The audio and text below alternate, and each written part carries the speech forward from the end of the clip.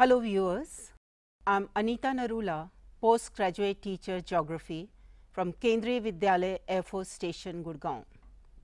The chapter I am going to take up today is for the students of class 12 from their geography book, India, People and Economy, and the name of the chapter is Land Resources and Agriculture. So dear children, in this chapter we will be discussing about what are the different uses of land and what different crops do we grow under the different conditions in India. So first we talk about that what different purposes for the land is being used in India. So the question is, what do we understand by the word land use?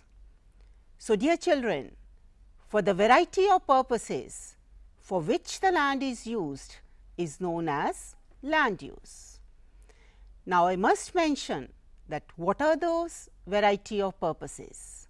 Agriculture, pasture land, forests, construction of buildings, for construction of dams or the constructions of roads or playground, etc. So, all these are the different uses of land for which the land is being used.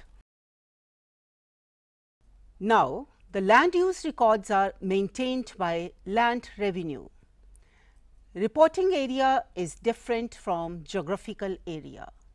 So, now we must understand that what is the difference between the reporting area and the geographical area.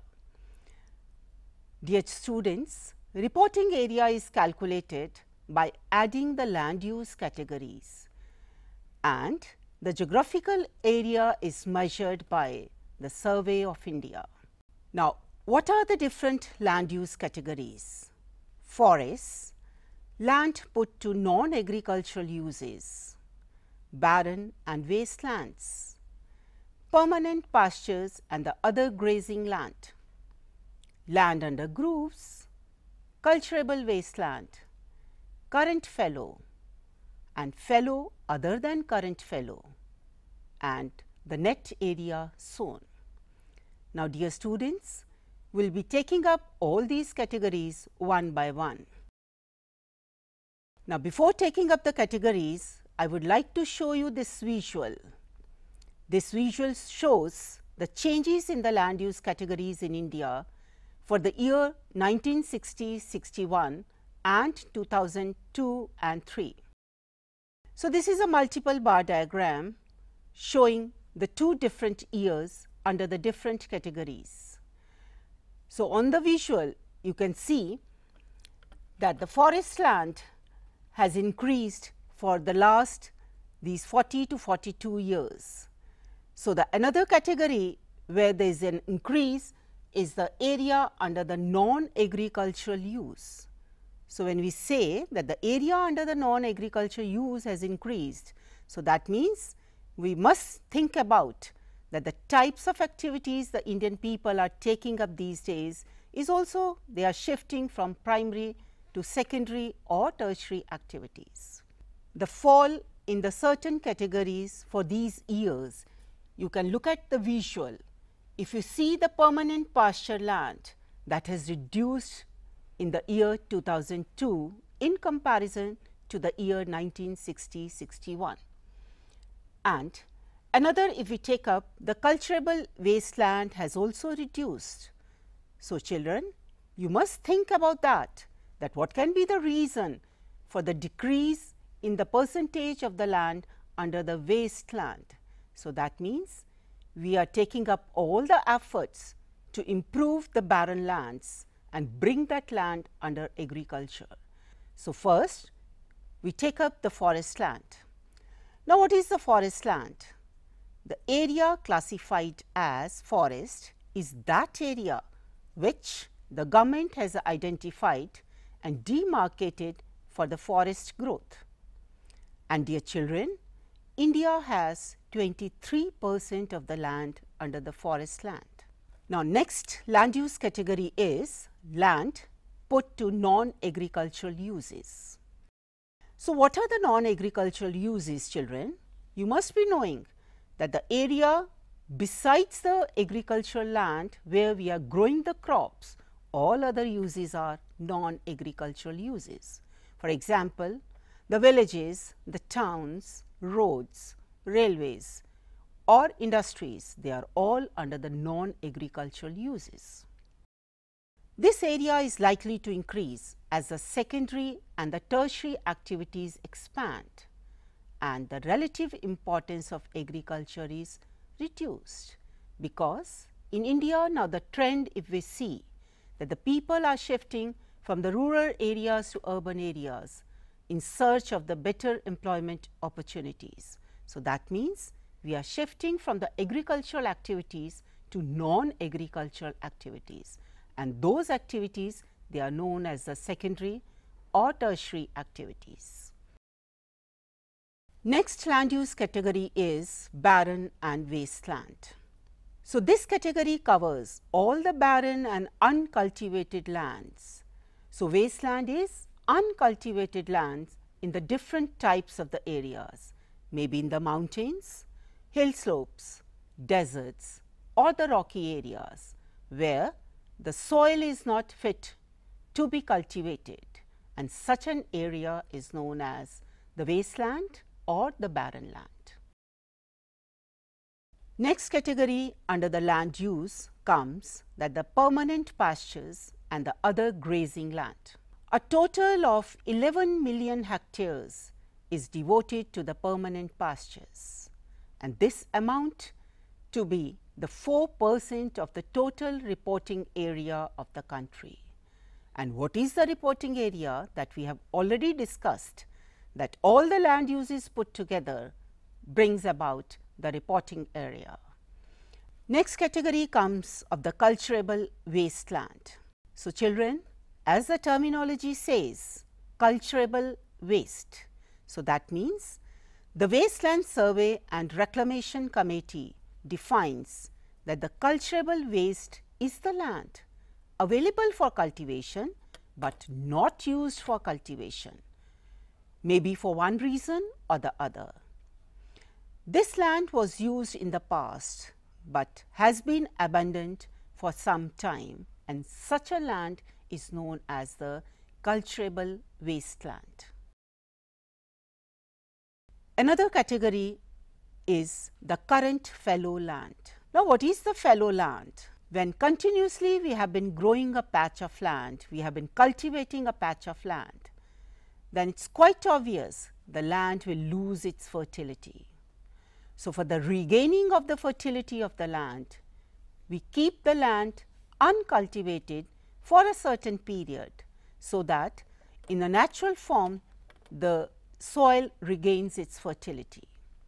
So, current fallow land is a land which is left without cultivation for one or less than one agricultural year.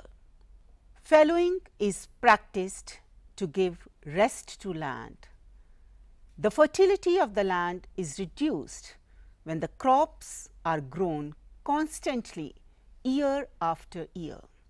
When we say that the rest is given to land, so that means after the land gets a rest, and the rest means it is left uncultivated.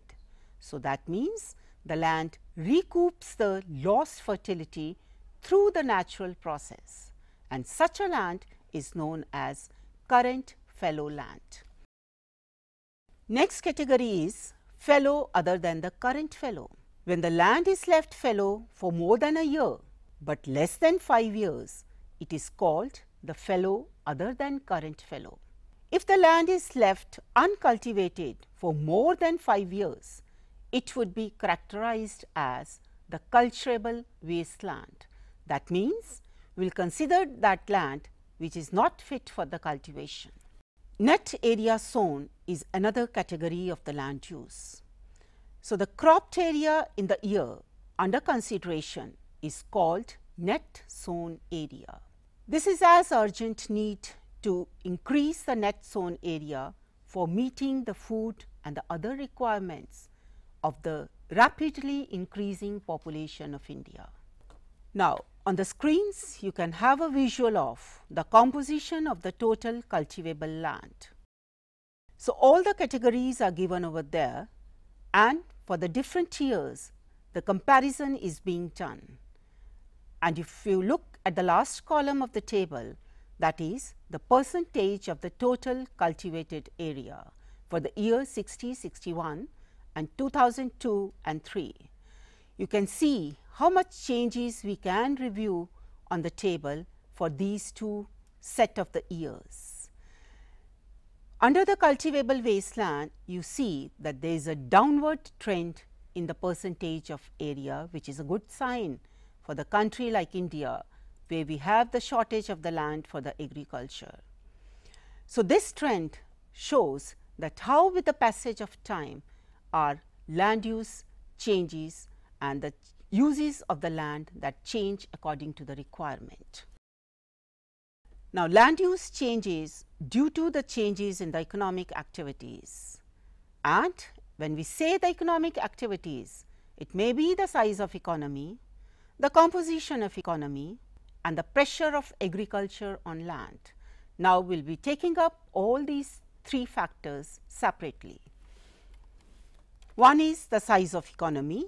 The size of economies is measured in terms of the value of goods and services that grow over the period of time. This may be caused because of increase in population, improvement in income levels or the advancement of technology. Second factor is the composition of the economy. Economy is composed of the different types of activities, primary, secondary and tertiary. And secondary and tertiary activities grow much faster than the primary activities. And this process leads to the shift of land from agricultural to non-agricultural use. Third is the pressure of agriculture on land. Pressure of agriculture on land remains the same, although the contribution of agriculture reduces with time because there is a change in the set of the mind of the people because the activities also change. What is the common property resources? Resources we divide under two heads, private and common property resources. Private, which is owned by the individual or the group of individuals, and the common property resources are owned by the state and is used by the community.